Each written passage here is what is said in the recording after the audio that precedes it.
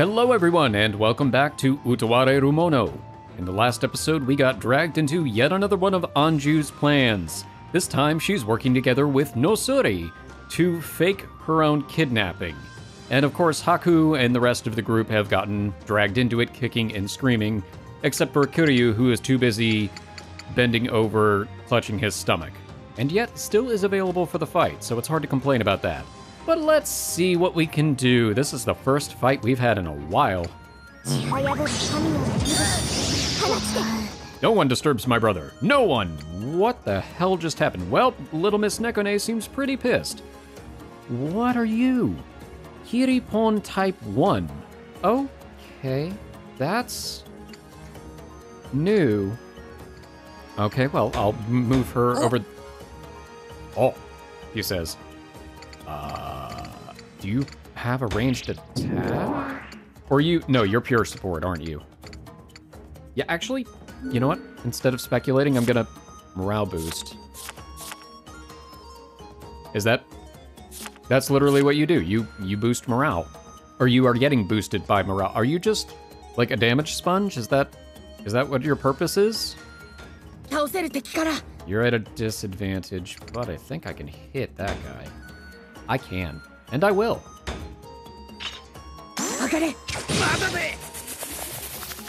Because that move is nuts. It's the eye of the fighter. It's ow. Ow. Okay, well that hurt. No yush. Ooh, love it.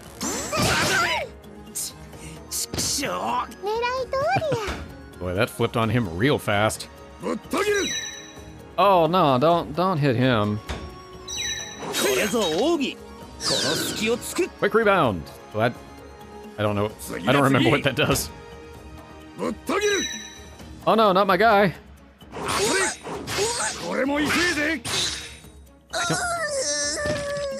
I don't know what your purpose is. I'm sorry.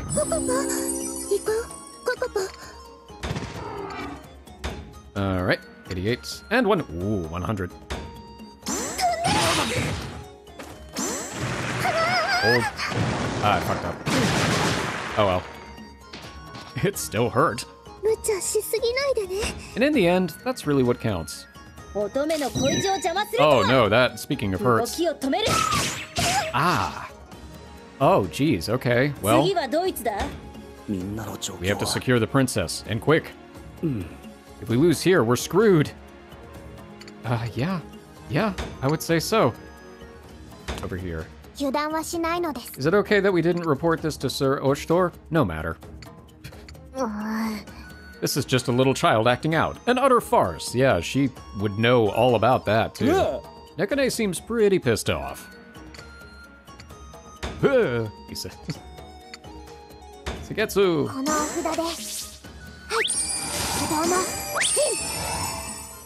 Alright. At least I am so grateful to have several healers in the scene. Is it really okay to do something like this? Honestly, nothing about this is okay. But what can we do other than play along? My stomach hurts. Oh my gosh. Alright. You are positively surrounded by women. And you want to interfere with others' love affairs? I didn't plan to do this, and we have a guy here too. Yes, please don't discount me. Oh, my stomach. Sir Kiryu seems sick. He is fine. Do not concern yourself with him. It is only his usual complaint. Wow, poor Kiryu. That's rough, buddy. Oh my gosh, that is... I love it. Ah, I can't do that.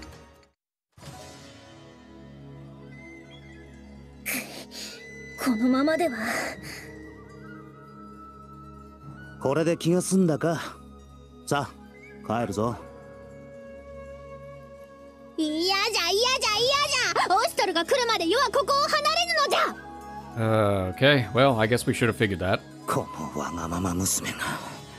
だから奴には知らせてないと言っただろうが。来るのじゃ。それでもオシトルはよう助けに来るのじゃ。Yeah, I relate to that. わかるえ、その切ない気持ち。お姫様は本当に乙女や Ati, you're not helping. え。茶番なのです。本当に茶番なのです。Becoming? さっきから気になっていたのだが、オシトルとは。It is the Oshtor. It is the very Oshtor you are thinking of. ただいま戻りました。 Where have you been? オーギか、遅いぞ。何をしていた？いえ、今回の件ですが、 Oh, 直接 boy. その思い人に知らせないと意味がないと思いまして、少し足を伸ばしてきたところです。 So he did tell Oshtor. ご希望通り、今現在彼はこちらへ向かっています。 Well, I guess Anju's going to get her wish. 何？ Nani? まことか？オシトルが。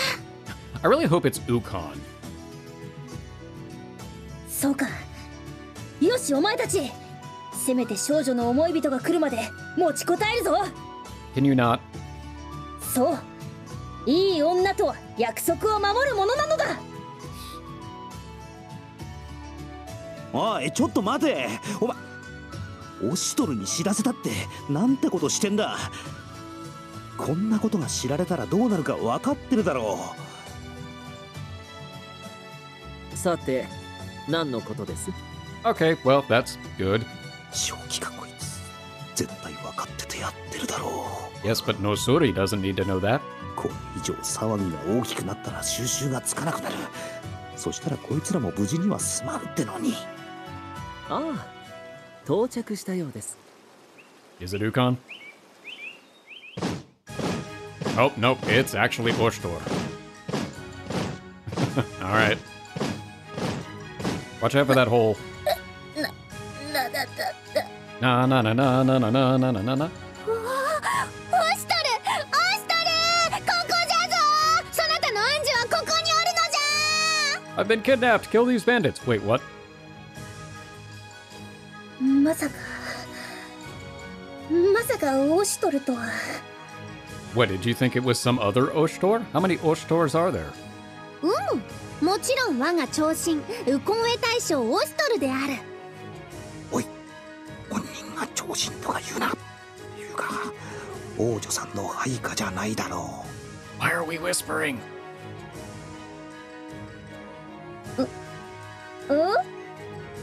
オシュトル、あれを長身、アンジュ、 Give her a minute. She's gonna figure it out.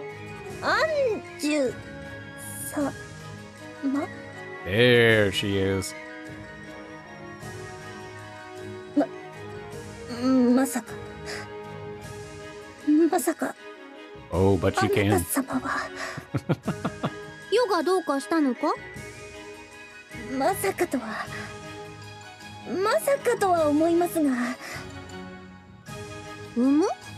そうじゃが、世は帝の後継にしていずれヤマトの統治者となる天使アンジュである。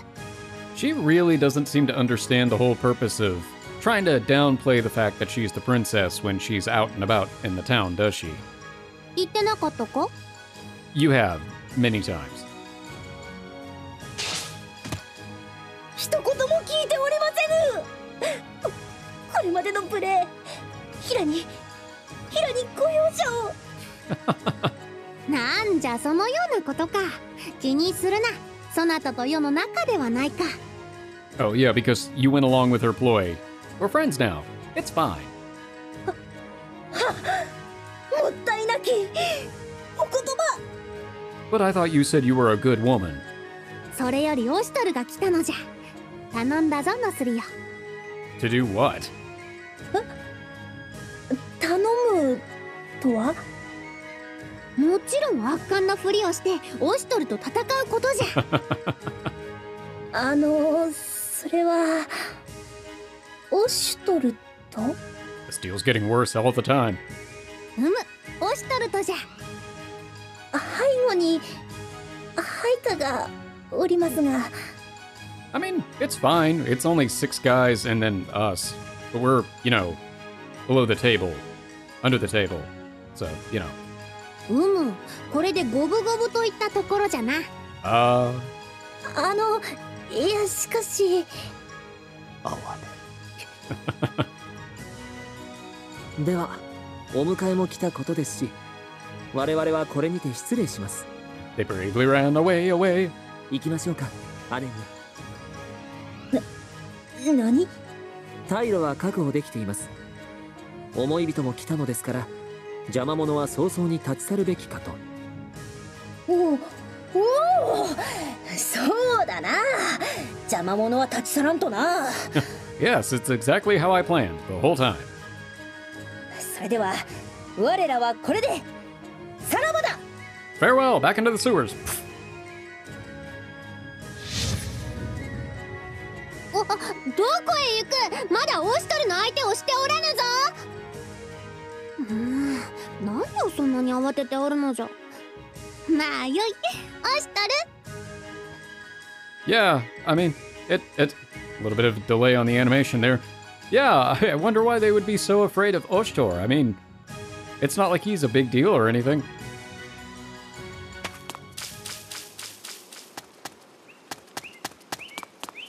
アンジュ姫殿下。よくぞ駆けつけてくれたオシトル。そなたこそ進化の誉れじゃ。Yeah, that's an appropriate reaction. どうしたのじゃ黙り込んで。それがしのためにアンジュ姫殿下の正常なご判断を鈍らしめ、このようななんじゃ大げさじゃのう。世はこうして無事でおるわ。いえ、かの者たちがいなければどのような状況になっていたか、すべてはそれがしが至らぬゆえの失態。尊き姫殿下をやすやすとさらわれたこの罪。何を言っておるのじゃ。かかる事態を招いたからには、それがしは位を返上し、お詫びいたす所存。He is turning it around on her. 待つのじゃ。それはならん。世が悪かった。もうこのようなことはせんから、そのようなことを言わんでほしいのじゃ。国の中心を世のいたずらごときで失ってはお父上に申し開きようもない。頼む、この通りじゃ。これからも世を補佐し助けてほしい。さすがに自分のしでかしたことの重大さを分かったか。 Better late than never. だが暴走するのはともかく、きちんと頭を下げる度量を少し見直した。姫殿下、どうか表をお上げいただきたい。それがしの不行き届きに雪辱の機会を授けてくださるというお心遣い、このオシトル、ヤマトのためこれまでと変わらぬ姿勢を尽くしましょう。 Very well played. 思いとどまってくれたか。オシトル、世はこれほど嬉しいことはないのじゃ。やれやれ、どうにか一安心か。 But what an adventure it was. そうそう、言い忘れておりました。 Also, as a side note, when did you come back? Have you been here the whole time and I just didn't notice? お前逃げたんじゃなかったのか。ええ、伝え忘れたことがありまして。姫殿下、保護者の方に心配かけるといけないと思い、ちゃんとそちらの方にも連絡しておきましたので、ご安心を。保護者？ Oh no. Munechika. ええ、迎えにいらしたようです。 Oh, you're in big trouble.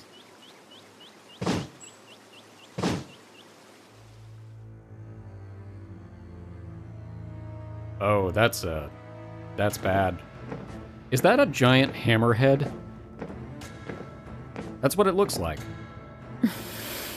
Does she fight with a giant hammerhead? Oh no. Oh no. Zone of control. どこへ行かれるつもりか。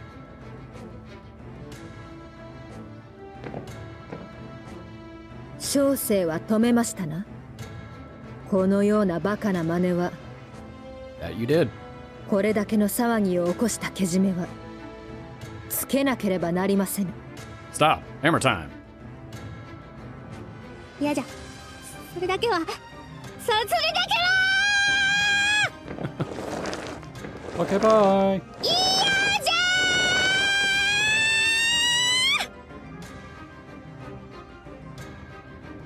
全体耳を塞げ。 Does that apply to us listening too, or what? なんだ、みんなして耳を塞いで。 She gonna let out a blood-curdling scream?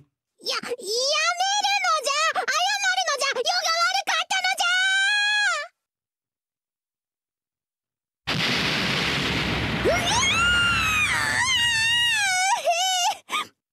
ゃ。 Oh, well, we've already heard this. ごめんなさい。ごめんなさい。ごめんなさい。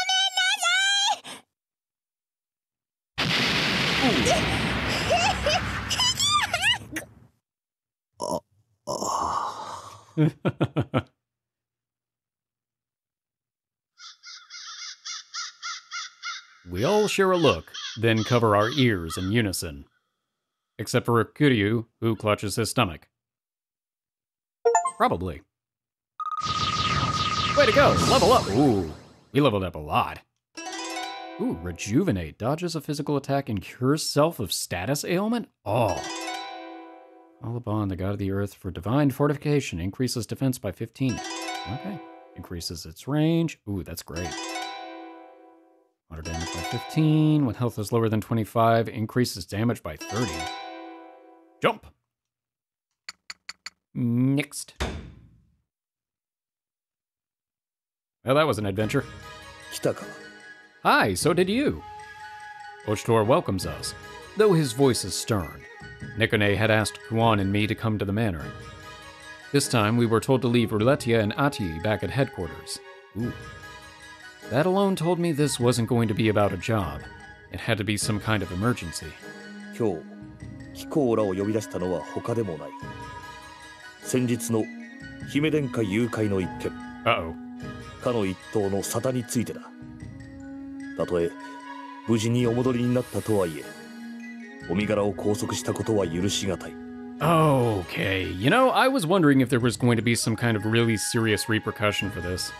よって、大逆の徒に裁きを下すとのことだ。 I'm assuming that's death. やっぱりこうなったか。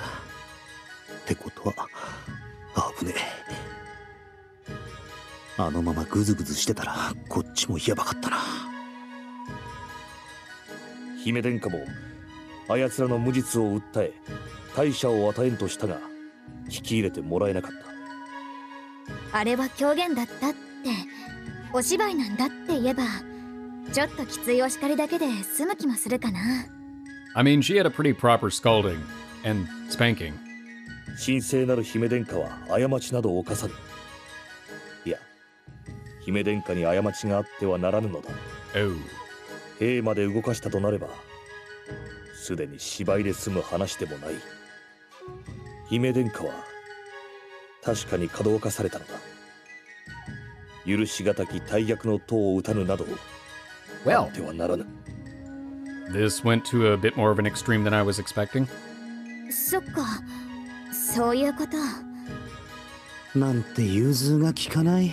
And me too. でも、こんな大事になってアンジュも。ああ、今度ばかりは自室に閉じこもっておられる。大逆罪となれば極刑は免れぬ。姫殿下自らの軽挙で人の命が奪われるのだ。I mean, I feel really bad for her, but at least she does feel remorse for this, so it's not like a situation where she's so spoiled and so far removed that this doesn't have an impact on her, other than the spanking. But she actually does grasp the seriousness of this, and hopefully this will be a learning experience, though that doesn't help with Nosuri and Ougi. そっか。さすがに答えるか。So, I'm guessing our job is going to be to save the bandits, but won't that make us traitors too in the process? ひどい話だと思いませんか？善意でしたことがこのようなことになるなんて。Speaking of, a calm voice speaks from behind us. Surprised, we quickly turn and see Nosuri's brother standing there, Ougi. いつの間に。さて、あなた方がここに顔を出したあたりからでしょうか。He is very sneaky. 最初っからか。よい、それがしが呼んだのだ。こたびの剣には必要である。まあそうなんだが、だいたいお前あれが王女だって気づいてたろ。気づいてたなら片棒担いでないで止めて差し上げろ。 I mean, he did already explain he can't really stop his sister when she sets her mind to something, and she set her mind to it. 前にも言いましたでしょ。姉上の決定に水を差すような無粋な真似はしたくありませんので。There it is. だがその結果これだ。お前は姉を破滅させる気か？姉上を見くびってもらっては困ります。この程度のこと、姉上にとっては苦難にもなりませんよ。A charge of high treason and a death sentence? Mere trifles. いやだからやばいことになってるんだってな。しかしその哀れな生贄の一人をここに呼び出したということは、黙って首を切られろというわけではないのでしょう。 Ougi smiles meaningfully in Oshtor's direction. Ougi's attitude seems to elicit a dry chuckle from Oshtor, and the general turns to face me. そこで白殿の出番というわけだ。 Lord? Since when? 秘密裏に彼らを逃がしてもらいたい。That's not exactly my forte. ただし無理強いはせぬ。白殿が我が身が可愛いと言うならそれでもいい。無論非難もせぬ。いや、そもそもこのような汚れ仕事を頼む時点でそれがしには白殿の判断を咎める資格もない。理由はどうあれ王女を誘拐した朝敵の逃亡を手助けするのだ。 Breaking the law, breaking the law. 露見すれば貴公らもただでは済まぬ。 That's about what I figured. 今度は貴公らが大逆の徒として追われることになる。もちろんそうなればそれがしは貴公らをかばうことなく切り捨てる。いや、実際には露見する前に自ら手を下すことになるだろう。どうする？ Oshtor meets my eyes gravely, awaiting my answer. I give it some thought, slap my knee, and give him the verdict. Why slap your knee? まあ引き受けるとするか。 Well, that sure is a knee slapper. いいのかな。こんなことバレたりしたら打ち首者だけど。 Well, it's not the most dangerous thing we've ever done. There's no surprise in her voice, just asking for confirmation. いいさ、事の原因はこっちにある気がするからな。ここで放置するのはさすがに寝覚めが悪い。 I'm not entirely sure exactly how it's partially your fault, but okay. なかなか変わった方だとは思っていましたが、とりあえず感謝いたしましょう。すまぬな。何？これはこっちが勝手に決めたこと。オシュトルに頼まれなくたって連中の手配書が都にばらまかれれば助けに行くさ。ハクはなんだかんだ言って人がいいものね。Kind-hearted and aloof. しかしだな、クオンたちは。何かな？ Juan asks with a broad smile, as if there's nothing to worry about. I can't finish my sentence after seeing that look on her face. I scratch my head, trailing off. いや、なんでもない。でも今回はうまく逃がしてあげられたとしても、すぐに追っ手が差し向けられ、ずっと逃げ隠れすることになるんじゃないかな。 No, it's really simple. All they have to do is Ougi just has to grow a mustache and, I don't know, Nosuri can get glasses? Problem solved. 確かに。今連中を逃がしてこの場をしのいだだけでは根本的な解決にはならないな。 Judging from Oshtor's face, none of this is news to him. He nods grimly. ああ。しかしそれについてはすでに策を講じてある。今回の手配書だ。 Oshtor takes out a piece of paper and hands it forward. これは誰だこれ。 Oh, I want to see the picture. The person on the poster is nothing like Nosuri. She's huge, muscular, and glaring daggers. It's like the wanted posters for Toph and Avatar The Last Airbender. 姉上には見えませんね。 My name's Toph, because it sounds like tough. その似顔絵を描いた管理はそれがしの手のものでな。少々細工をさせてもらった。 Why do I have the feeling she's going to be deeply offended when she sees these wanted posters? それってオシュトルが一番危ない橋を渡ってるんじゃないかな。よくもそんな。 Kuan is clearly exasperated, but Oshtor's only response is a calm smile. しかし見つかりにくいだけでずっと追われ続けるんじゃないのか。国外逃亡でもしないとそっちも心休まる時が来ないだろう。僕はそれでも構いませんが、姉上はよしとはしないでしょうね。納得してくれりゃ多少は楽になるんだがな。 Good luck with that. しかし盗賊なんてやってるくせにやたらまっすぐな性格だな。だがそうなると追っ手のかからないところに逃げるって選択肢はない。となると逃げるんじゃなくて根本的に追っ手がノスリたちに差し向けられないようにしないと。幸い手配書はあまり似ていないというか完全に別人なんだが、男にしか見えない女と言った方がいい。いやぶっちゃけこれは男だろう。 Ooh. なるほどそうか。 Wait, are you gonna look for a patsy? 何か良い知恵が浮かんだようだな。いい知恵ってわけじゃないんだけどな。むしろやけくそか。ここはもういっそのこと身代わりを仕立ててみるか。 But what about them? 身代わりですか。しかし誰を。姉上。いや女じゃない。 That guy that we keep running into in the sewers that keeps landing in poop. Let's do him. 男だ。 Let's frame him. 男だと。しかしさすがにそれは無理が。うん、本来ならな。ノスリは誰が見たって女だ。しかし女だって知ってるやつはどれだけいる。 We do. We've seen her in the bath. それは。しかもこんな筋肉隆々な手配書が通用するくらいだ。男なのか女なのか誰も分かっちゃいないんだ。だったら身代わりは男でもいい。いやこの際男の方が都合がいい。 He does have a point. なるほど。しかし男だとして誰を身代わりにする。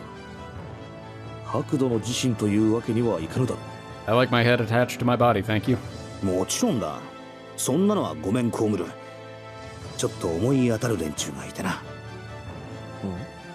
同時期に都を騒がしていた連中がいただ That's ろ his う。 name. 確かモズヌ一党だったか。 Mosnu. Yes. 奴らか。ああ、まだ捕まってなかったはずだよな。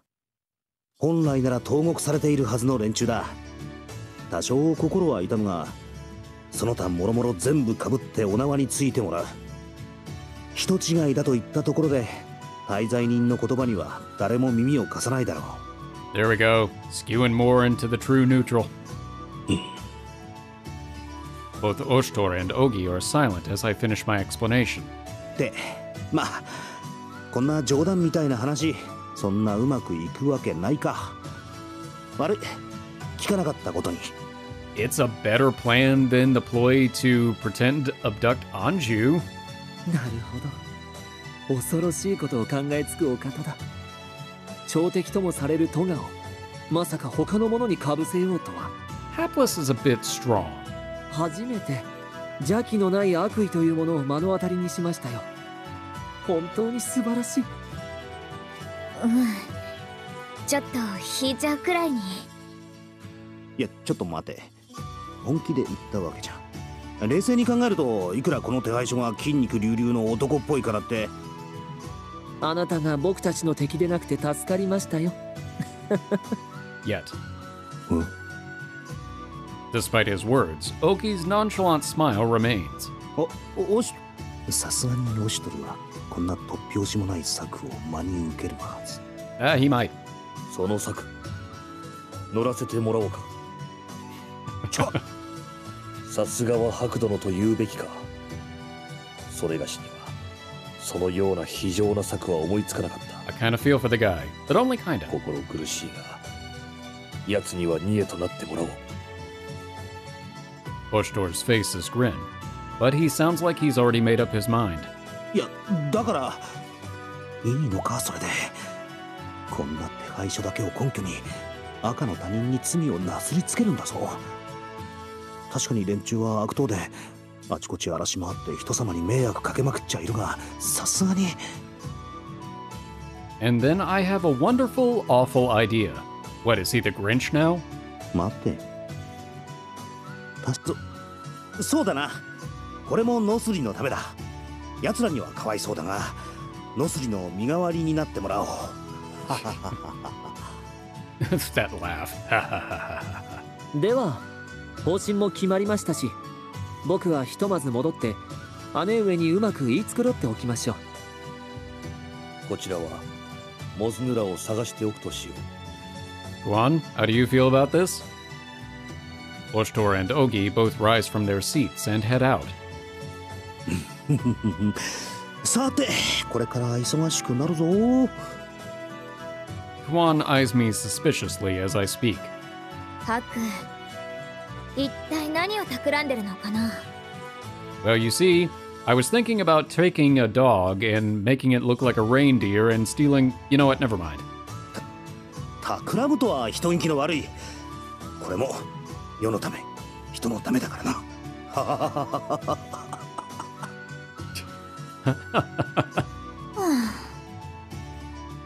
You could have protested more.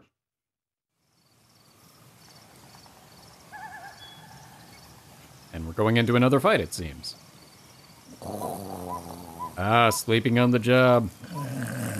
It's gonna get you in trouble, you know.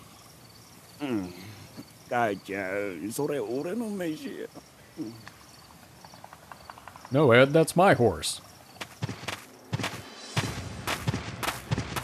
どうやら聞いてるみたいだ。 Oh. 眠り強とは凄まじいもんだな。 So that's what they did. I was thinking they looked like they were zonked out, not of natural means. これでしばらくは眠ったまま一晩は目を覚まさないかな。 So this is where we tie them up, right? あん、十分だ。 Or not?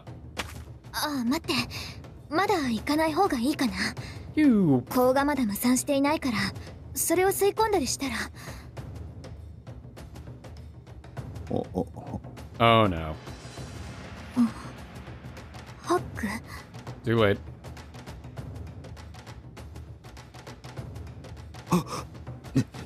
寝てなんかいないぞ。 Wait a minute. そうかな。 I swear, I really hope it's a condition that he just periodically falls asleep during his turn. As annoying as that would be hilarious. 危な。この甘い香り、まさかここまでとは。 Although, admittedly, in the last fight, if Kiryu actually had the condition that I had joked about in the episode before, where he was just disabled because of his stomach, that fight could have gone a lot differently, because he did a lot of damage. Just saying. そろそろ大丈夫かな。みんな、準備はいい？ああ、問題ない。ハクさん、こっちは大丈夫です。よし、行くぞ。中の連中に気づかれる前に取り押さえる。こんなに堂々と狙った場所に入り込んだのは初めてだ。What is it, so much better to pop underneath floorboards or crawl up from the sewer? いつもは相手が寝静まった頃に息を潜めて侵入していましたからね。Well, that's technically half of what we're doing. だが、これまでの私たちの苦労は一体。姉上は礼儀正しき義族ですからね。いや、忍び込んでる時点で礼儀も何もないだろう。しかし、これは禁じ手だな。これが例えば眠り口ではなく猛毒の類だったとしたら、それがわからないはずがない。なのにそんな禁じ手を眉一つ動かさず指示する。なんと恐ろしい男だ。本当に大胆なことを平然とやってのける人ですね。 I'm right here. なんかひどい言われようだな。いえいえ、正当な評価だと思いますよ。このような策を本当に実行するとは、オシトルさんが目をかけるのもわかります。 Somehow I think that Ougi doesn't have the same scruples about things that his sister does. そういえばハクさんってこういうことには知恵が回りますね。ちょっと怖いくらい。 Thanks. 本当に悪知恵と絡めてだけは達者なのです。 You can go home. こいつら本当に普段からこっちをどんな目で見てるんだ。そのハク様は本当にすごいです。 Thank you. そうか。いいから早く済ませよう。自分としてはただ思いついたことを試しに提案しただけなんだがな。そんな感想を言われても正直困る。Ah, but it works. At least it has so far.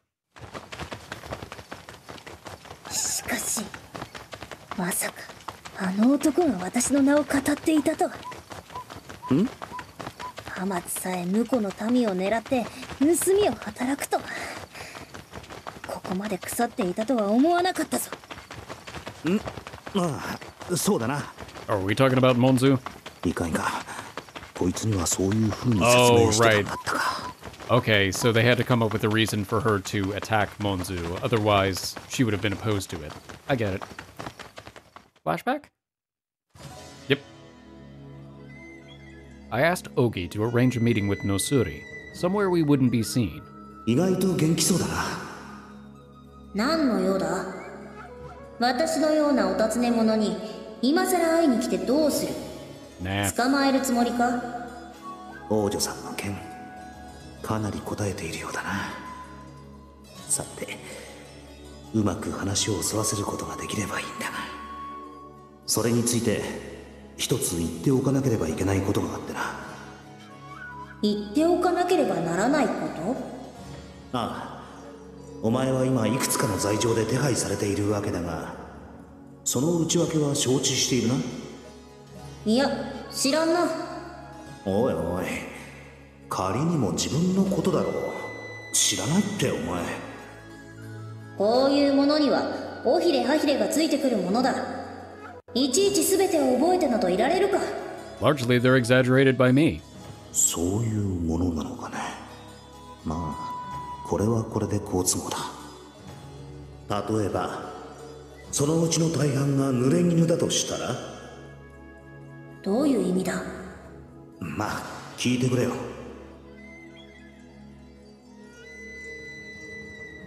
モズヌがノスリ旅団の名を語って悪事を働いていただと？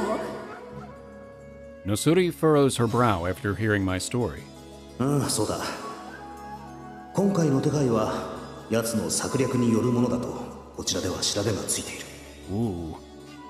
そんなことが。どうする？このままだとお前はモズヌの罪まで被る羽目になっちまうが。はい、分かった。ノスリ旅団の頭としてたとえこの一命を落とすことになろうと、モズヌはこの手で討ち取ってみせよう。 I don't think you have to worry about it. He's not that hard to take down. いやいや、早まるな。相手は腐ってもこの程度で活動していた盗賊だ。私と奥義の二人で攻め落とすにはそれくらいの覚悟がいる。だからなんで二人だけで行くって話になってるんだ。当然だろう。我ら自身の汚名を注ぐための戦いだぞ。 She's a very strange thief. その件は後に回して最後まで話を聞いてくれ。 Beginning to think she's just kind of chaotic good. お前がモズヌを捕まえれば奴からの濡れ衣を晴らすことができる。奴はノスリ旅団の名前で随分手広く荒らして回ったようでな。そのためにはお前自身の手でモズヌを捕らえたという証が必要だ。話を持ってはいるが、こうでもしないとノスリは動かんだろうしな。むしろ災難なのはモズヌか。全部背負わせるのは気がとがめるが、身から出たサビということで勘弁してもらおう。 I feel bad, but not that bad. なるほど、そうかもしれないな。だがその証というのはどう立てればいい？ I have a camera. モズヌを撃てても濡れ衣は晴れんだろう。捕らえた奴らを直接ケビー氏に引き渡せばいい。だが私はお尋ね者だぞ。どうやって引き渡す？自分たちが証人としてついていく。そうすれば万事解決だ。ついでに自分が奴らのお宝をいただいて。Okay, well, I have questions about Haku's personality after this. いや、世のため人のために役立てれば今後ぐうたら過ごしても文句を言われることはないはずだ。 Yep, definitely true neutral. Only looking out for himself. 何？いや、しかしそれが条件だ。でなければ奴らの砦は行かせられんぞ。仕方があるまい。よろしく頼む。ああ、任せておけ。 Nosuri gives me a nod and gets up to leave. After I'm sure she's gone, I also get up. ひとまず王女さんの件はうやむやにできたな。結構重たく考えてたみたいだな。さて、こっちも準備をしておかないとな。Wow. 何せ帝都で暴れ回った盗賊団の砦だ。財を運び出すにも相応の用意が必要だろう。 Stay classy, Haku. Stay classy. 運び出すための台車に馬に二度目の縄も必要だな。こりゃ忙しくなるぞ。 Wow. Okay, you know what? I'm thinking that Nekone was on the money. 口添えだけでなく、ここまで助力してもらえるとは正直妨害だった。 Well, I have to be here to make sure that we can get all the treasure. I mean, because I treasure our friendship. Yeah. 何？帝都を騒がす悪漢を退治するんだ。大義はこちらにある。 Is it? そうか、そうだな。ハク様、そこまで考えてらしたんですね。うん。 Totally. まあ、ヤマトの民として当然のことだろ。はい、とっても素晴らしいと思います。Yeah, you know what? I actually agree with you on this one. You too. なんだ？なんだか言ってることが真面目すぎて怪しいのです。そうですね。お前ら自分のことを一体何だと思ってるんだ。 Don't ask questions you don't want the answer to. まあ、ほどほどにね。どういう意味だ？まさか賊のお宝をいただくっていう自分の狙いに気づいて、まさかな。 No, now she does. Because she thought it. And she can hear it. We've established this.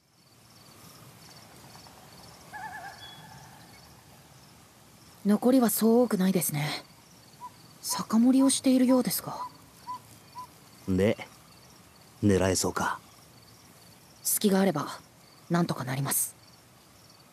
しかしあそこにいる者は全員起きているようですね。室内まで光が届かないことは想定内だ。あとは次の手を打つ時期だが、少し様子を見るか。 What's going on in the cave of wonders? まさか俺にこんな才能があったなんてな。 Always comes back to shit with him. 俺たちもこんなにうまくいくなんて思ってなかったですよ。まさかお頭の織物屋がこんなに当たるなんて。 Oh no, did he just turn over a new leaf? 職業柄いろいろと上物を見てきたからな。案外商人の仕入れのコツってのは盗賊の目利きと変わり映えしねえじゃんよ。いや、むしろ俺らの方が目端が利くのかもな。へいやいや、俺らはお頭の発想に驚かされましたぜ。盗んだ金を元手に商売するなんざ、さすがお頭は考えることが違うぜ。 He's an entrepreneur. いいぞ、もっと褒めるじゃんよ。おい、酒が足りんぞ。ただいま。 We just wait until they're all drunk. まあ、なんだ。これを機に盗っ人家業から足を洗うってのもいいじゃんよ。Oh no. それって長い間この家業に精を出してきたが、いつまでも危ねえ橋は渡ってられねえしな。Oh no. それ俺らはどうなるんすか？心配すんな。おめえらを見せたりなんかしねえよ。俺たちは苦楽を共にしてきた家族じゃんよ。You know, I knew this was going to happen. Somehow I just knew.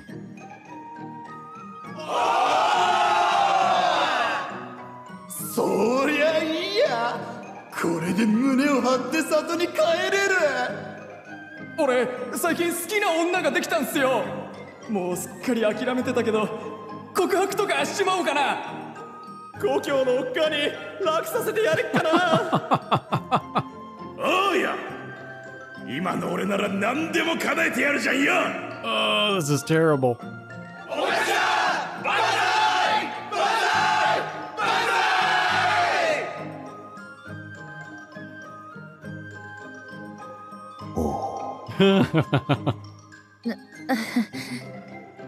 おやおや、楽しそうですね。Completely unfazed. 本当にやるんですよね。Having some second thoughts here. やるしかないだろう。でもほら、足を洗うって言ってますけど。Well, they'll be doing that either way. 確かにそうは言ってるが、よく考えてもみろ。あいつらが元手にしたのは人様が汗水垂らして稼いだ金だぞ。それは。それをかすめ取っておいて悪びれもしない。そんな輩が往来を歩いていたら民が安心して過ごせない。違うか？ How are the local vendors supposed to compete against their excellent textiles? They'll completely ruin the market. Think about the damage that would do. そうですね。確かにそうなんですけど。I don't really think it does, but okay. 自分でもかなり苦しいというか、大義名分的にどうなんだという。それでもここでやめたら悪党を懲らしめてその財をいただくっていう計画がおじゃんになるだろうが。Oh, sweet hedonism. それでは手はず通りということで。I guess we're going for it. Hedonism for the win. Oh, nope, another flashback. なるほど。その策は確かに効果的です。There's a lot of build up to this fight. しかし、どう捉えましょうか。相手はこの程度で暴れ回った逃げ足自慢の盗賊だ。確かに奴らの逃げ足は厄介だ。だから罠を張る。We dig a trench, his natural enemy. なるほど、道理ですね。そうだ。まず奴らの砦の見張りを眠らせて無力化する。クオンの眠り香を使ってな。眠り香というのは、人影でどんな屈強な男もぐっすりな一品だ。それで合ってるよな。まあそうかな。 You guess? Are you sure? ただ法だから風向きとか地形とか考えて使う必要があるかな。まあその辺は任せる。素人が手を出していいもんじゃないだろうしな。I'm sure he's perfectly capable. He's just lazy. そして内部の奴らの不意を打って砦の中からいぶり出す。あの数を相手にまともに戦ってられんからな。単純でいいですね。しかしそのいぶり出す手段はどうするんでしょう。 We smoke him out. クオン、例の煙玉はできてるか？ Alright, I was right.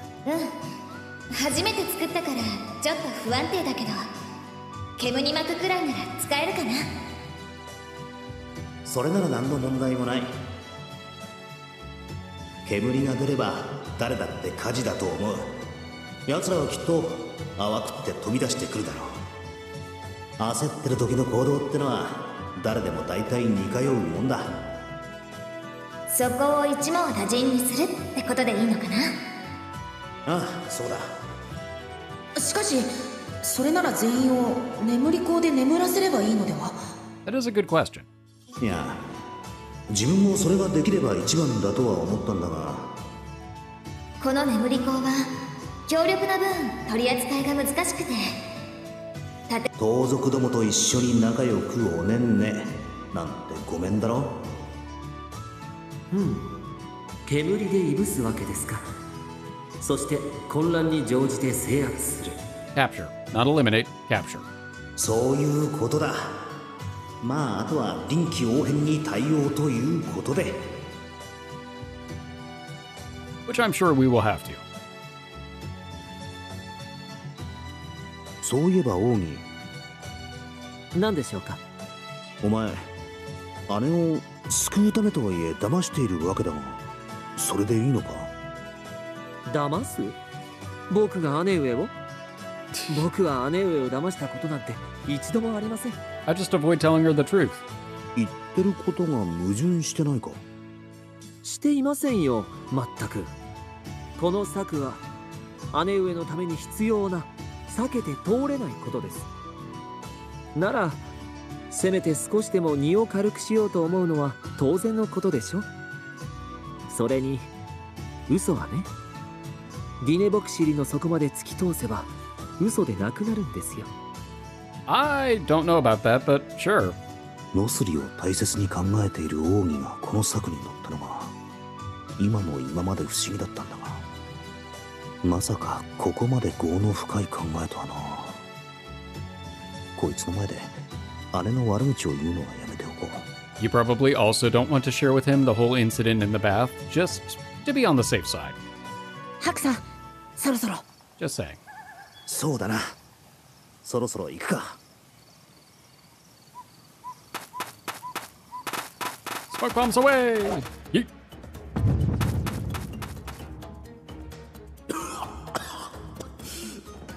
何事だ。おかしな煙が。誰だ、火の元の確認を怠ったやつは。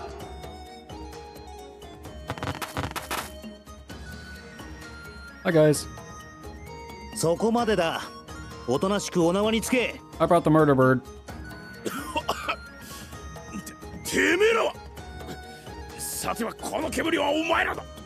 いいからそこをどくじゃんよ。あいにく退路は用意してませんので。私の名を語り重ねた悪行の数々償わせてやろう。 It's just like, what are you talking about? くせえ、何言ってるかわかんねえが、とにかくただじゃおかねえ。その程度の人数で俺たちを相手にするとはお笑いじゃんよ。やろうども、俺らの未来のためにここで奴らとの因縁に蹴りつけるぞ。 Just pans over and they're all snoring. お頭。どうした。あれ、なんか人数が少ねえじゃんよ。悪いが外にいた連中なら気持ちよさそうに寝ているぞ。チェックシャー、お前たちなんかここにいるやつだけで十分じゃんよ。やろうども。 I'm assuming there's more than 4 though, right? There has to be more than 4. It'd be really funny if there actually was just 4. Oh, nope, you see now they've got a dog. Vice and Virtue at the capital hideout. Defeat Monzu, all allies are defeated. 我が熱き Oh, 思 I い can't control it. しかと見よ。 Whoop. Oh, never mind. I don't need to do that. I can just hit you from here. That's much better. Oh, wow. Okay. Sure. 動きを止める。 Okay. 次はドイツだ。 Well. Oh, well, you're level 13. That kind of explains it. I need to figure out what the hell that thing does. What are you? And how do I use you? I need to figure that out. Somebody in the comments explain to me how I use this little guy, because I'm dumb. Is he just a distraction? I don't know. Monzu, give it up now and surrender. I'm sure he's gonna say something. Oh, don't give me that crap. I'm gonna send you packing. And I live happily ever after with the treasure. Haku, you're drooling. Yep, that sounds about right. Wait. Oh! There are more up there. I did not realize that. Ow. Sir. Okay, now, wait a minute. How do we get up there? Or do we not get up there? Or is this where the jumping comes into play? I have many questions. I'm assuming it doesn't matter if we take out Monzu. Dang, she hits hard. How'd you like that? Murder bird! I have the style of a good woman, don't I? Hi. Most assuredly, dear sister. Truly, I could not have imagined such a brutish charm. This is great. I love it. Can I hit you? I can't hit you from here. I can...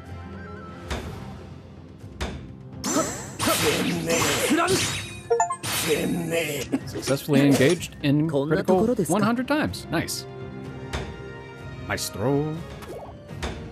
Nani? So how dare you assume my name? What in all the shit are you talking about? Maybe you can't go that way. Monzu, you'll never be a good man. No, you're no good. No good at all. Shut your damn mouth. I'll show you what I think of your lies, bitch. That seems rude.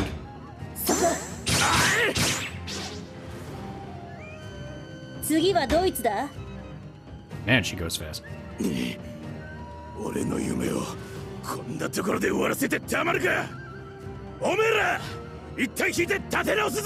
Okay, that's probably how they come into play. Yep, there he goes. Oh, I see. You go up there and then you pop out up there, right? Yeah.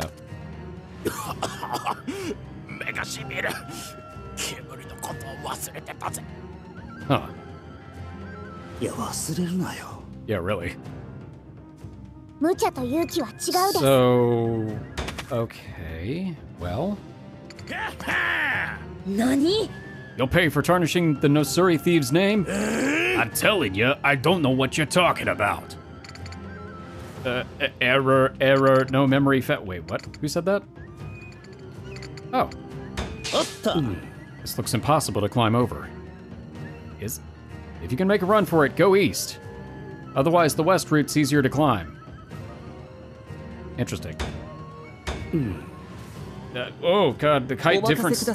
Keep that in mind, everyone. I didn't catch what he said because I was too busy watching the screen spaz out for a second. Once they are in change, you have one last task. Right. Wait, what are you talking about? How much does he really know? Oh, that's really not great. I don't know why I keep bumping into you guys. Yeah, but that ends now. Sure does. We're shutting you down for good.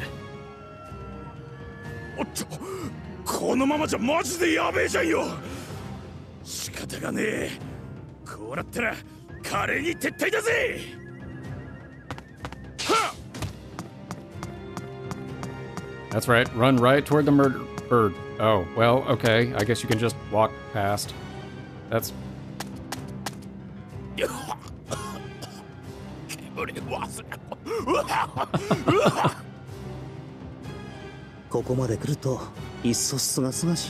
really is.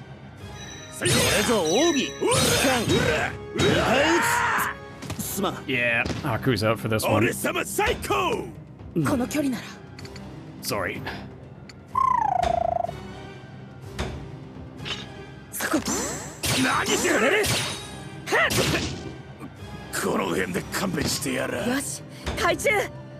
Okay. Well, that was a bummer. I definitely need to work on getting Haku's level up.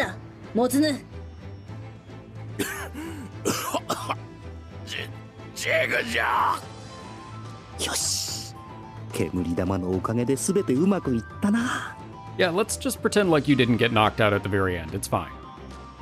We round up all the unconscious bandits and tie them up. There's barely any resistance, so we're done in no time. あの煙玉もなかなか使えるな。It was actually an ace in several holes. この人たち本当に大丈夫なんでしょうか？ No. 命に別状はないらしい。多分ってクオンがまだ不安定だとは言っていたが、自分で試したわけではないからわからん。 Oh, I thought you were talking about them being arrested. I didn't think he was talking about the incense.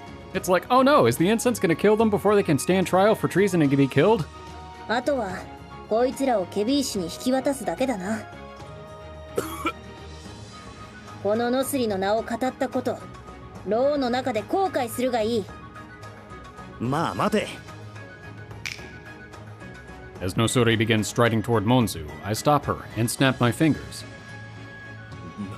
なんだおめえら。おい待て、やめて、やめな！ Murder bird. Suddenly, Ougi and the Nosuri bandits emerge from the shadows, and then begin stripping Monzu and his gang of all their clothes. Oh. 何を？ Good question. これは何かな。 What indeed? なんか気分が悪くなってきた。 Her face. Everybody looks appalled by the scene taking place. All the girls hastily avert their gazes. 何をしているんだ？最後の仕上げだ。物事には説得力ってもんが必要だからな。説得力だと？奴らを剥くのと一体どんな関係が？ Good question. ここでこのままモズヌたちを捕らえて、ただ盗賊団が捕まったって話になっては意味がないからな。見てわかる形でノスリ旅団の名を語っていた盗賊団が捕まったっていうのが肝心なんだ。Ah. なのでこうして。 Oh, I do want to see this. なんじゃこりゃ！ Before I can finish, I hear... Oh my gosh. Before I can finish, I hear Monzu wailing in anguish. Nosuri glances over to see what's going on and freezes. なんで俺様がこんな格好を？ Dude looks like a lady. Before her is a whole new Monzu. He's dressed in the same clothes as Nosuri, his face slathered in makeup. The sight is arresting. Badooch. うちいろんな戦場に立ったことあるけど、ここまでひどい光景は見たことない。 Ati hastily dashes to the far corner of the area the moment she sees him. Okay. 何なんですか？これは。むごい。 It is. The disgust is clear in everyone's voices. Nekone and Riletia seem to be at a complete loss. よし。これで準備万端だな。こんな格好をさせて、一体絶対何のつもりだよ！こうしてお前たちの紛争をさせておけば実にわかりやすく。ノスリ？ Ignoring Monzu's yells, I glance to my side. Nosuri is shaking, like she's on the verge of tears. 私のよそ行きの着物が！ Oh no. なんで今度は！おい待て。せっかく着付けたんだぞ。ふざけるな！あれは私の！ Do you really want it back? 必要なことだ。諦めてくれ。I managed to hold Nosuri back from reclaiming her clothes from Monzu. She stares at Monzu with soulless eyes for a while, then weakly slumps to the ground. あの着物は私のお気に入りの田んぼで屋で大枚をはたいて買った一品なのに。 Is it different than what you're currently wearing? あんなありさまではもう着れない。 Ougi, who appears to have finished his work, places a reassuring hand on her shaking shoulder. 今は辛いでしょうが、ご理解を。これは必要なことですから。That's the plan we're sticking to anyway. 何やら自分の説明は聞こえていないようだが、まあいいか。よし、このまま引っ立てるぞ。待て、まさかこの格好で連れてくつもりか。 Oh, yes. 当然だろう。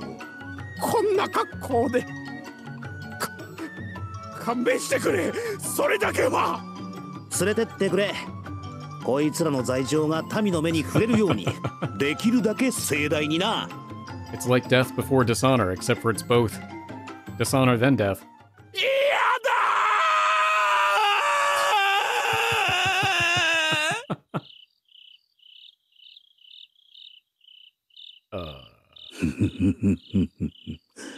あとは残されたお宝を。It's a bunch of textiles. 族どもが溜め込んだ財宝はいただいたぞ。これで今後は左打ち場の生活。Because they used all of their stolen treasure to make textiles. また小賢しいこと考えてる。よし、早速蔵の中を。I am the king of baskets. Just as I drift back to reality, I suddenly smell something burning. Oh no, except for all of the baskets are on fire. なんだ。 My stomach sinks, and I turn around to find the bandits' hideout engulfed in flames. A fire dances and rises, casting a warm light over the caves, like a massive, guttering torch. なんで？ Well, there were bandits watching the fire. これは盛大に燃え上がりましたね。大捕物の締めとしてはなかなかの展開です。 Beautiful. バカだ。火の手が上がるようなものはなかったはずだ。さっきの煙玉だね。言った通り、あれってまだいろいろと不安定なんだ。Oh, that would also do it. ちょっと早く消火を。無理ですよ。あそこまで燃え上がってしまったらもう。無理とかじゃない。水はどこだ？あ、そこに水桶が。これか。あ、 It's not a water bucket. それは。くらえ！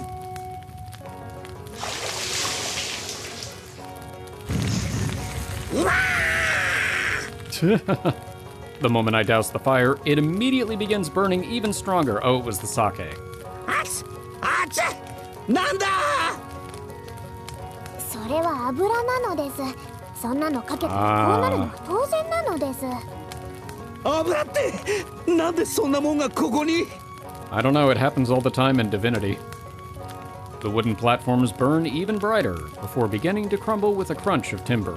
燃える。せっかく。 No, my baskets! 何をしてるんですか、ハクさん。危ないですよ。ねえ、離せ。あそこにはバラ色の未来が。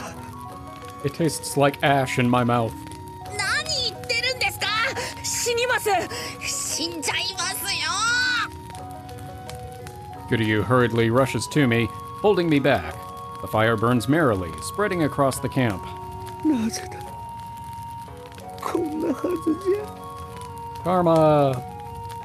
It'll be nothing but ash soon. I fall to my knees, slamming my fist against the ground miserably. これもまた悪戦身につかずってことかな。